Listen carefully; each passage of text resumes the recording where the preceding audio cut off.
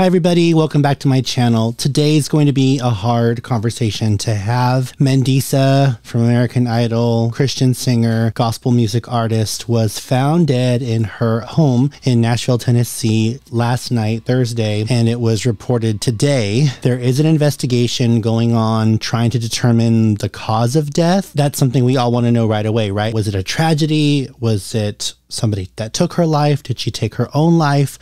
Was it an illness? I mean, it just gives you a direction. Anybody that's dealt with grief, you do know that we need to know what direction of grief to go into. So as of right now, at the time of me making this video, there is no information about it. I woke up to a couple of text messages about it. I was in the same season of American Idol that Mandisa was on. We were both on season 5, and we have some mutual friends. I did not have the amazing opportunity to get to know her personally. We would have had that opportunity during like the group rounds when we all get together, whatever. But I got cut right before that. I got cut before the Hollywood group rounds. But I definitely do know from the people that know her, and I'm a fan. I've been a fan ever since she was on the show, that she was just this huge beacon of light to everybody that knew her. And I think that that's kind of, I think what's really especially heartbreaking for a situation like this.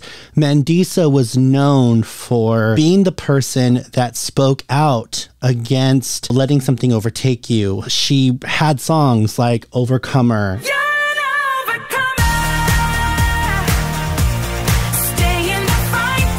And Stronger.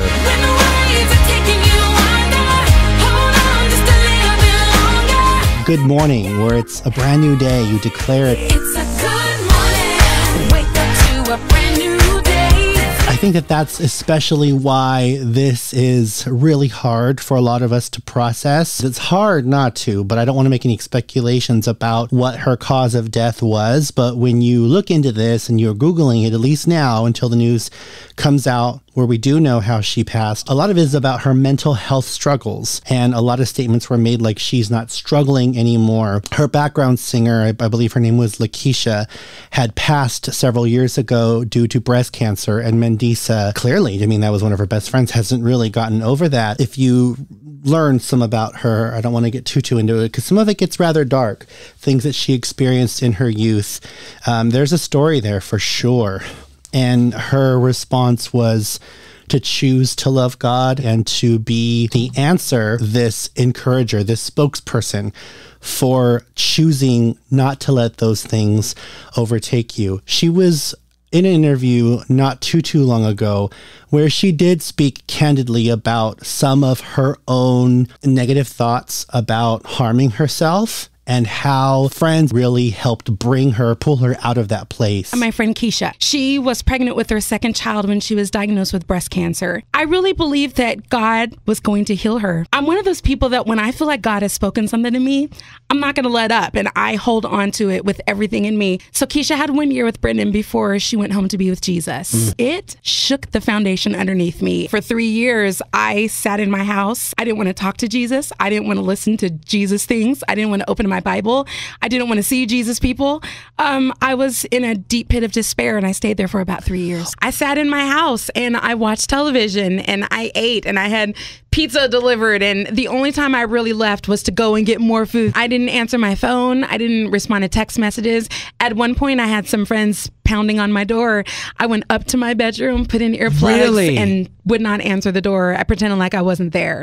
Mandisa, you love Jesus, and if you were to die, you would be with Jesus right now in heaven. So if you take your life, you can be there with him. And that is... yeah. I mean, that's truth. I believe that when I die, I'm going to be in heaven with Jesus. However, the enemy wanted me to take my life right then. And so that's what he did. Real quick, if you are new here, please take a moment to head over to that subscribe button and smash the bajangles out of it. And ring the bell so that you can get notified the next time I drop another exciting video just like this one. I also really want to make sure that it's highlighted here in this video. One of the things that she's most famous for, which is actually pretty cool when you think about it, she was the person that got Simon Cowell to apologize. If you remember on American Idol, I keep on falling. She auditioned. Yes. Welcome to Hollywood. And when she left the room, Simon Cowell made a comment about her weight. Do we have a bigger stage this year? Oh, come on. She's got like a Frenchie. Forget power. Frenchy, she's like France. When they brought her back for Hollywood Round, of course it doesn't air live, so when she was brought back to Hollywood Week, they did show her the tape of what was said about her, and they had to discuss who was going to be in the top 24. She had her moment to confront Simon. You didn't need a bigger stage, but you could have got a bigger chair. Simon, a lot of people want me to say a lot of things to you, but this is what I want to say to you. Is that, yes, you hurt me, and I cried, and it was painful. It really was. She actually told him that she forgives him in this really epic moment. I want you to know that I've forgiven you, and that you don't need someone to apologize in order to forgive somebody. I do love that she drew on her faith and gave a shout out to God, to Jesus, for being able to forgive her, which allows her that same grace. And I figured that if Jesus could die so that all of my wrongs could be forgiven, I can certainly extend that same grace to you. So I just wanted you to know. Amen. Mandisa, I'm humbled. Come here, give me a kiss. Come here. Well put. Give me a kiss. I'm just so appalling, aren't I? Mandisa really made it cool, in a way, I would say, early on in these earlier seasons of American Idol to sing about your faith. She did a performance of Shackles that was just incredible.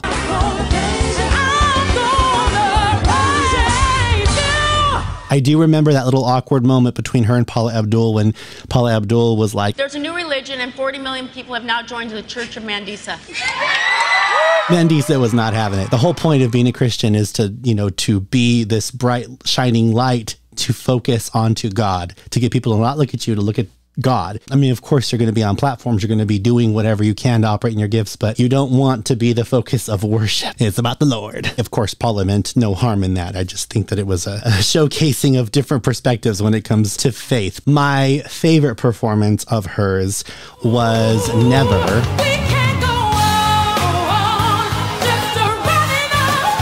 When she went a little rock, and I love it. She says, "Sisters can rock too," and Covered Heart.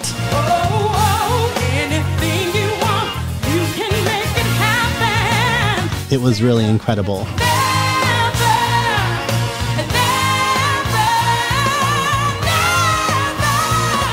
Building from that American Idol success and me being a fan, I'm going to speak for myself, so I'm sure there's a lot of you that would agree with me. She went on to create her own music after the show that really went in on encouragement. Her song, Overcomer, was a massive hit in the Christian community.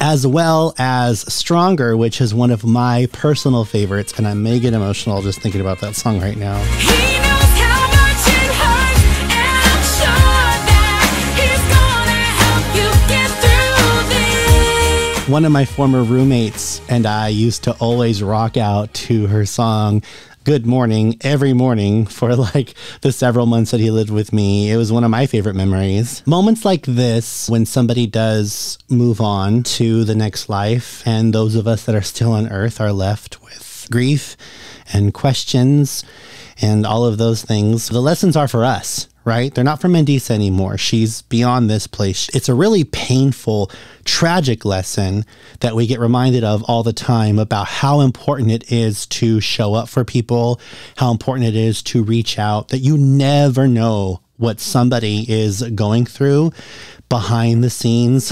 I mean, I'm not just speaking about people that are, in the public view, but I just mean just everyday people in our lives, people that are our brothers, our sisters, our parents, our cousins, our aunts, our uncles. And I'm not saying that you have to just make amends and reconcile with everybody that hurt you and was toxic in your life or whatever. And I'm not saying that, but I am saying those people that you do have a positive rapport with, if a lot of time goes on where you haven't heard from them, it is okay maybe even would be beneficial to reach out, and maybe not because you necessarily need something back from them. Like sometimes it's like, hey, let's hang out. Let's talk or whatever. I mean, that's cozy. That works too. But then sometimes that actually starts to feel like a burden on that person. So even just something where it's like, hey, you don't have to respond to this. If you'd like to, I would love to go have dinner with you. I'd love to talk with you on the phone, but I'm not expecting a response. I just want you to know that you're loved. I want you to know that I'm thinking about you. I'm praying for you, or I'm sending you whatever, good thoughts or whatever. I just want you to know that you're important and I care about you. And I'm thinking about you. And I hope that you have a good day today, or a good rest of the week, or a good weekend, or as the week's starting, a good rest of the year or whatever. Just let people know that you're thinking about them can be the ultimate thing that can really pull somebody out of the pit. My heart goes out to everybody that knows of Mandisa, that was a fan of Mandisa, friends and family of her. She was very beloved here. For the rest of the day, I'm going to be listening to her music probably for like the next week. I just wanted to share this with you. Maybe this is just a good reminder to all of us to reach out if we're ever having those thoughts. We're never alone. Right? But we feel like we are alone sometimes, and those thoughts can be consuming. Reach out to people that you haven't heard from in a while and just let them know that they're loved as well, because we never know what someone's going through. And just be kind to people in the grocery stores, in fast food places, when you're going out shopping, when you're gathering your clothes, when you're going to work, when you're going to school, just in your day-to-day interactions with people on the bus stop, whatever. There's a story behind every pair of eyes. You don't know what they're going through, so be kind. Doesn't cost much to just be kind to people. Thank you so much for hanging out with me. I know this was kind of a brief video. My name is Gilbert. If you are new here, please press the subscribe button. Please press the like button. Drop me a comment. Let me know if you are new here. Let me know if you are a fan of Mandisa. And also let me know what are some of the things that help pick you up when you are feeling low. I would love to know that as well, because I think that some other people also reading the comments might be able to kind of pull and draw from that. For me, music is always very healing. And food, and also conversations with good friends. But I think my immediate go-to, I've learned breathing exercises when I'm having a lot of anxiety. I've had panic attacks. I think a lot of us have.